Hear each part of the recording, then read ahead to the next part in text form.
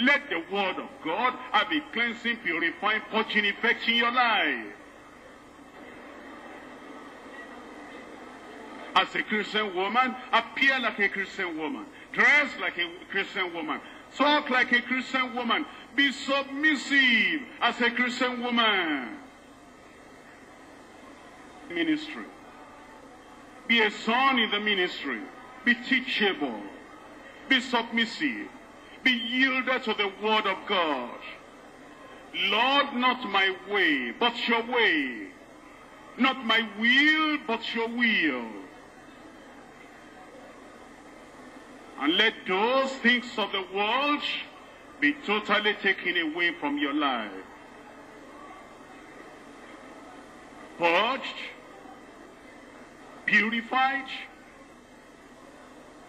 following after the principles of Scripture. Be not conformed to this world. Be not conformed to this world, but be renewed in your mind.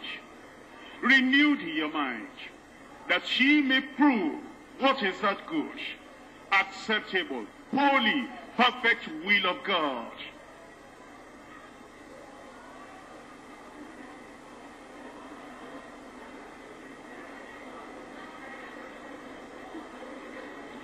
Let the word of God have a definite effect on your life, a definite impact in your life, a definite influence in your life.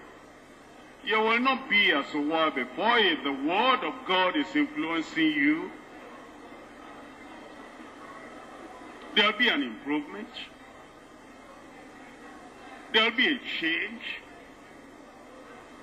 In your methods, there will be a change. In your behavior, there will be a change. In your conduct, there will be a change. Let there be a change. And say, Lord, today, I surrender completely unto you. Do in me what you want to do and accomplish. Help me, Lord, not to stick to my own way, but now to take the way of the Lord alone for the rest of my life.